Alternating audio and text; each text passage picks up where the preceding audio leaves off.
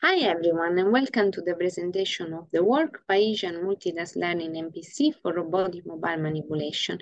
My name is Maria Vittoria Migniti and this was a joint work between the Institute of Dynamic Systems and Control and the Robotic Systems Lab of ETH Zurich.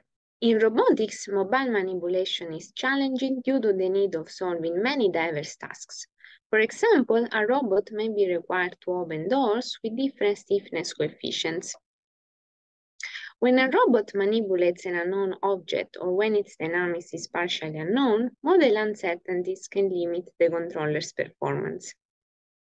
In this work, we explored the fact that, although some parameters may change, mobile manipulation tasks often share a common structure.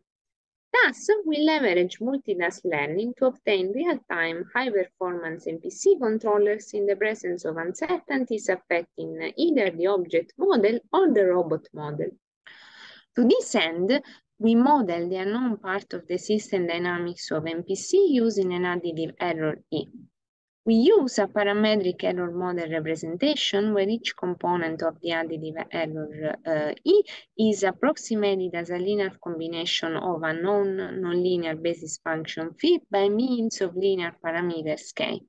We assume that the basis functions are shared among a set of tasks while the linear parameters are task-specific.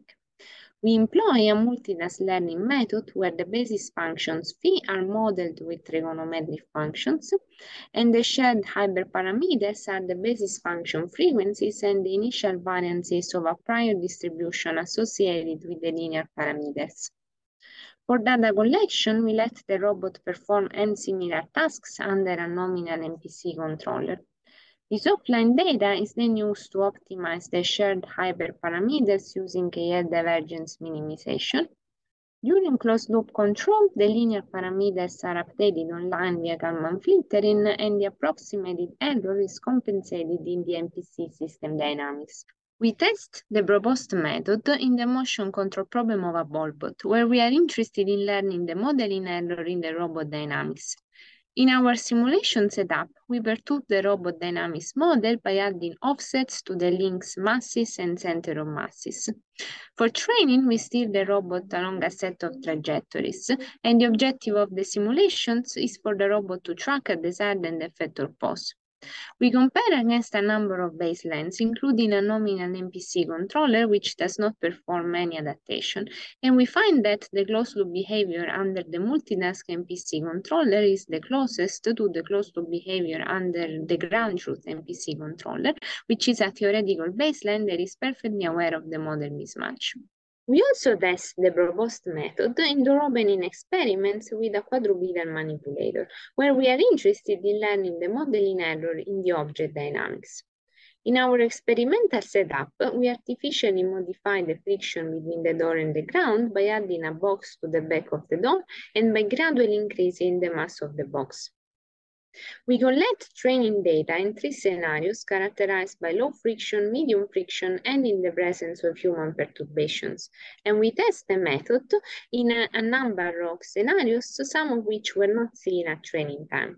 We find that under the multitask MPC controller, the door angle tracking error converges to 0 and is approximately the same across the tasks.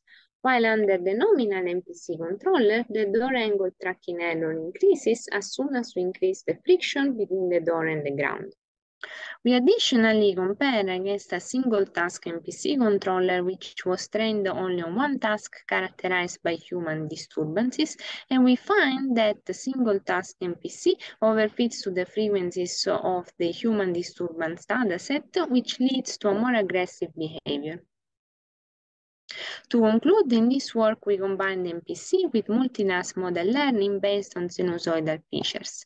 The resulting scheme runs in real time on a robot's onboard computer while identifying the modeling error in the MPC system dynamics. We applied the method to 2 robotics control problems, the motion planning problem of a quadrupedal manipulator and the motion control problem of a ballbot. And we performed extensive simulations and experimental results, for the full description of which we invite the interested audience to check out the paper.